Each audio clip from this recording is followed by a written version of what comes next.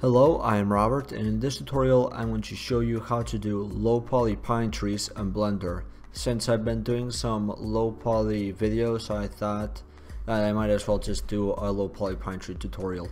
So this is pretty much a beginner tutorial, and that's why I have screencast keys enabled in case you do not know a shortcut that I might end up using in this tutorial. So I'm going to start by creating a cylinder, and I would recommend something between 5 and 8. I really like 6 and 8, and for this tutorial I thought that I'll just use 8. So I'm going to move this up. Actually, I have snapping enabled. I want to turn that off, and I want to scale this down and scale this up around there. And I want to do a couple loop cuts, maybe 6, so just type in 6 in your keyboard. And now what we want to do is, actually now we do want snapping enabled, so click on this magnet over here, and we're going to create more edges and scale them just a little bit. And we're going to keep doing the same all over the tree. As you can see, it's already getting shape, but it's pretty cool. And you can do as many loop cuts as you want, although too many will be actually kind of messy looking. And now what we're going to do is, well, let's try selecting these vertices over here, and these other ones over here, and just what we're going to do is move them down so it looks more irregular. And I just realized I have the normal on instead of global, which is this thing over here, so make sure you're on global so your axes look normal. And what you want to do is move these down just a little bit and actually take off the snapping. You just want to do it a little bit, not too much.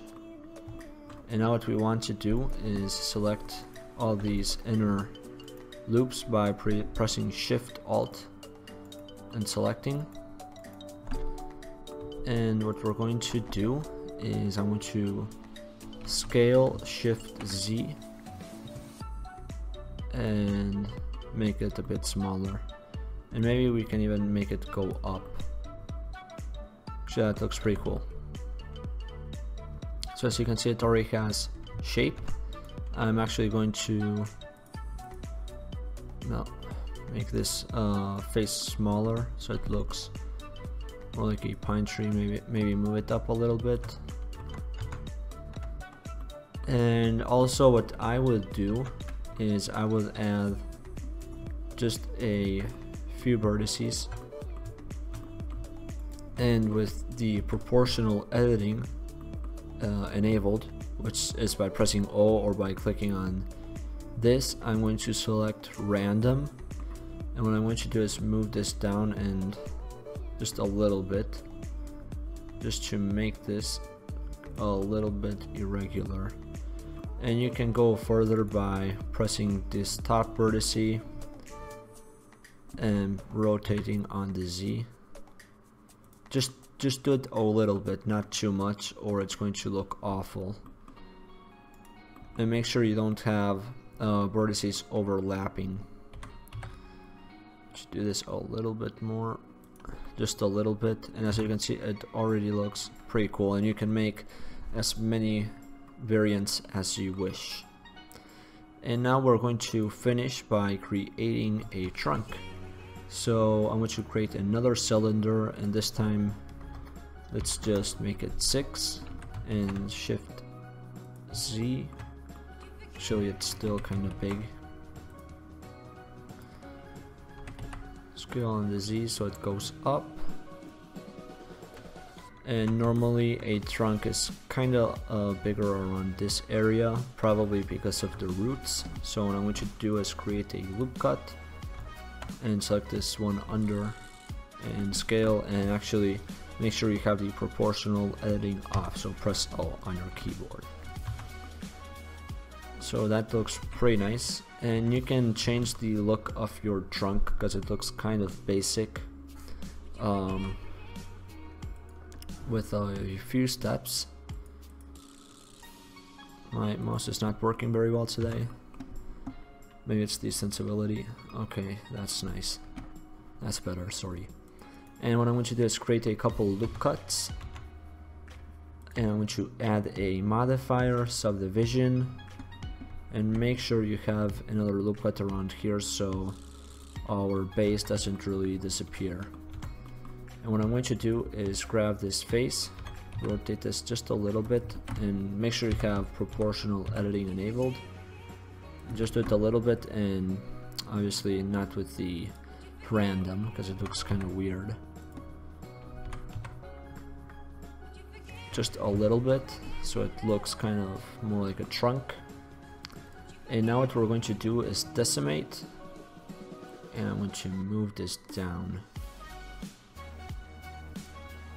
And maybe add triangulate or something like that, and just maybe move these around a little bit so it looks, I guess, more realistic.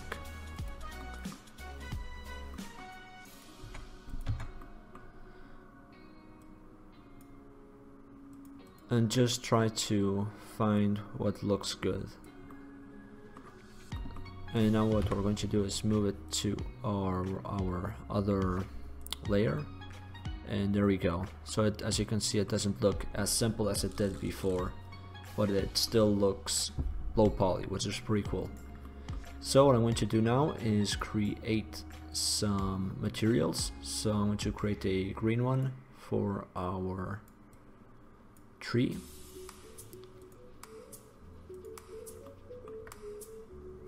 Let's make it darker.